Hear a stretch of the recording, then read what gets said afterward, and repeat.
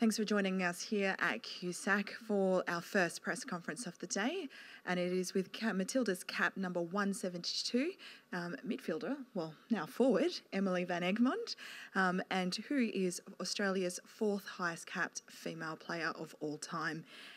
Em, getting into the quarterfinals, last time was 2015. How are you feeling about this match against France?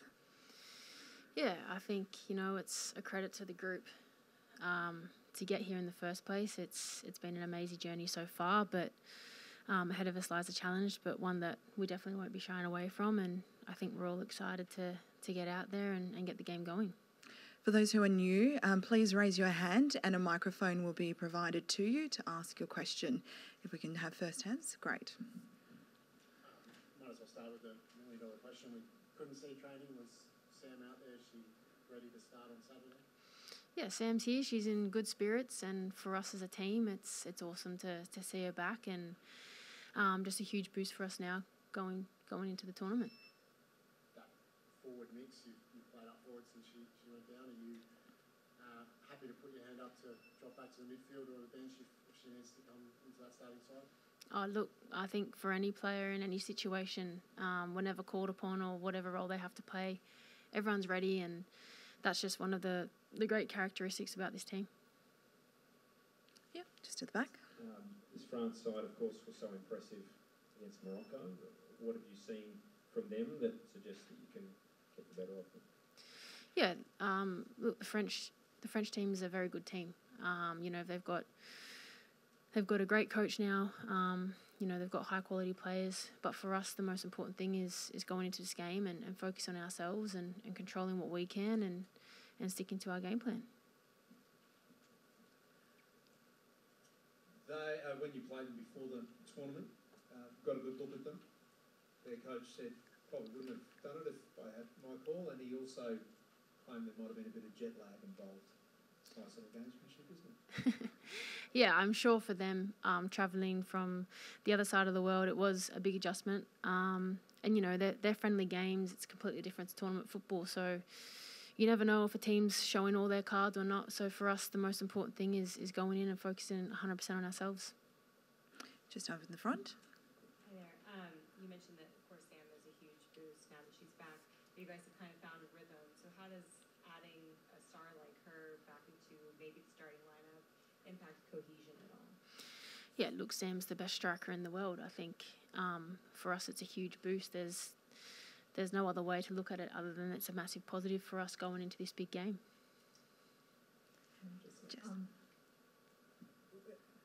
Anne just mentioned 2015 being the last time you were in this situation in the World Cup tournament.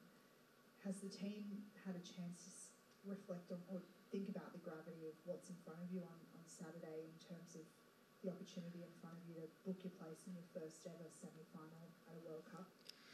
Yeah, I think obviously every single one of us, has thought about a lot of things within this World Cup, and the thought of a semi-final on the horizon is huge. But the one thing that we've really stayed true to ourselves was just focusing on the next game ahead, and I think the team's been absolutely tremendous within that. The mentality and the level of professionalism that we've shown around the camp has been second to none, and I think we keep that same mindset going into every game that we face. We talk about, I'll just follow up if that's right, we talk about support. I think every day there's something new that gets added. There's a place that's watching a big screen. You just think, oh, this has been done, and then they announce something, a government's announcing something, or there's a new initiative every day, and it just grows from strength to strength. We found out that it was the most watched event on Monday night the other day. Do you just feel like this country right now is being gripped by Matildas mania, and with every tick that you pass in terms of winning a game, Saturday perhaps booking a place in a semi-final, like this country perhaps is being taken over by Matildas mania? Yeah, the support that we've been shown has been world class, and it's definitely been an absolute honour every single time we've taken the field to play in front of friends, family, and the nation. And for us, it's about inspiring the next generation of players as well, and the nation really coming together, which they have. And to get 75,000 out at the last game was huge for us, and yeah, it definitely doesn't go unnoticed. It's an amazing atmosphere every single time we step out on the field, and we just hope that Saturday we continue that, and it really is like a 12th man out there for us at times. Vince. And like related, there's an AFL game on this weekend where they're actually playing your quarterfinal on the big screen before an AFL match happens in Melbourne. Like, is that how is that happening? Sort of thing. Like, would you ever dream something like that would ever happen in Australia? Especially with the AFL. Yeah, look, it just shows how far obviously the sport has come as a whole, and it's just terrific, to see the amount of support that we're getting, and yeah, it's amazing. And for us, we obviously we're so thankful for it. And again, come Saturday, we hope we get that support again, and yeah, we're excited for the game as well. Emily, just on the 2010, you made your debut playing in front of crowds that. The crowds you're playing in front of now, the support you're seeing, AFL are moving games, putting it on the big screen. Your journey, you're most qualified to talk about this, just where you've come from and where we sit now.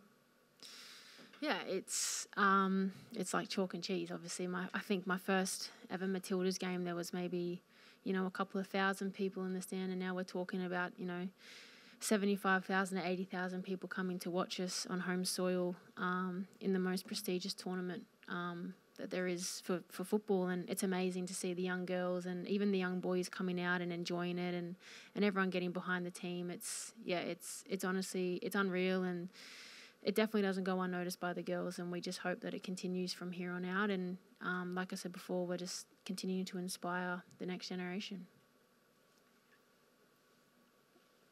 Oh, sorry. Yep. Hello. I was wondering, who do you consider to be the favourites on Saturday? The favourites? Yeah, the favourites. the two teams. Going to back ourselves. Emily, last week when the game was at Suncorp, your whole family was there, and I assume they've been following you around the country and they followed you around the world. And I mean, most of the girls have had their families go with them. How much has that support from your mums and your dads and your sisters and brothers inspired you over your journey, and particularly the journey of this tournament as well? I mean, we also see that Katrina's mum is almost an extra member of the squad as well. That support from your family, how important is it? Yeah, it's everything, and to be able to play a home World Cup here in front of your friends and family, it's a once in a lifetime opportunity. And it's been amazing. I'm lucky and fortunate enough that my family has been able to support me from the very start till now, and yeah, I'm so grateful for them, and I'm grateful that they get to come out and watch us, and yeah, they're our number one supporters at the end of the day, and without that, who knows. Got time for final three. I just wanted to ask, I know everyone's been talking about the next generation and how we're obviously inspiring those young kids, but we've also seen a lot of adults in the crowd, and we're seeing, that go across, men, female, non-binary people as well. How exciting is that to see the adults just getting behind this team? Because obviously it's one thing to see kids when it's, in their face and it's everywhere, but have adults making conscious decisions to support this team? What is that like? Yeah, it's amazing. Every single person who takes the time to come out and support us, it's just, it's unbelievable. And yeah, it's definitely changed. I mean, it just shows, I think, how far the game's come, and it shows, still how much more potential there is. And it's just awesome to see now, everyone getting behind it and enjoying it. And yeah, we have the most amazing supporters here in the world. Looking back across the World Cup, is there a sense of frustration? There's been so much focus on one player. I mean, we've done so much media on Sam Kerr, but the rest of the girls deserve probably more attention than they've got. Is there any frustration in that? I'd have to ask you guys. You're the ones asking the questions. Look, no, Sammy's, it speaks for herself, honestly. She's our leader. She's the best striker in the world. She is an amazing athlete, but also she's equally an amazing person. And for us to have her back now is huge. It's a massive boost. And I think I mentioned it before, even her work off the field in terms of leading the team, the things that you guys obviously don't see behind the scenes, it's been immense for us. And the girls are just so excited to have her back and to have, every single player stepping up and doing their role when called upon. Final questions, Jess. Just on that, do you think there'd be anyone in the team right now as much as more than Tony Gustafsson having nightmares about how he's going to pick a starting lineup or fit probably the world's best striker, as you said, back into this mix and keep the balance perfect, because the Tillies are firing, as you said, and you know, how do you not disrupt the balance but fit the world's best? I'm sure she's in his ear all the time going, put me on, put me on, put me on, or I want to start. So do you think he's probably having kind of sleepless nights right now, or? I actually think he's probably sleeping better. For him, it wouldn't be. It's not a nightmare at all. It's a dream come true, honestly. And we're all just, you know, we're buzzing for her. We're buzzing for the team. And again, for us, the most important thing is the game on Saturday, and that's all we're looking forward to now. So yeah. Fantastic. That concludes with Emily van Egmond. Thanks, everyone.